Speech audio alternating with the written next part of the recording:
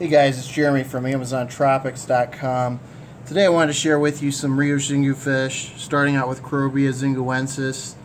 I'll share some other species with you from the river. Obviously a lot of these fish may not be available in the near future. These fish came to me via Bill Sensor, who purchased these fish from Glenn Nason out of Cincinnati, who in turn got these fish from Jeff Rapps at Tangled Up in Cichlids. You can see the female here just kind of watching her fry. She has fry currently, making motions to the male.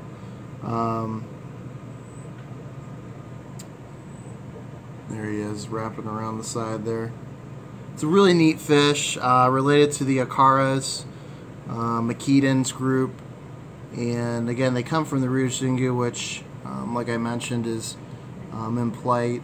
You know, the dam has been completed, the basin is filled, and so we have no idea in the future if these fish will be available. Cichlids may be better off than some of the other fish in the area, but you know, a lot of these fish have adapted to the river itself and may be in trouble. So I feel pretty happy that these guys spawned. I've moved part of the clutch just in case. These fish are going to Bill Sensor tomorrow out of Pittsburgh, so he will be receiving these fish.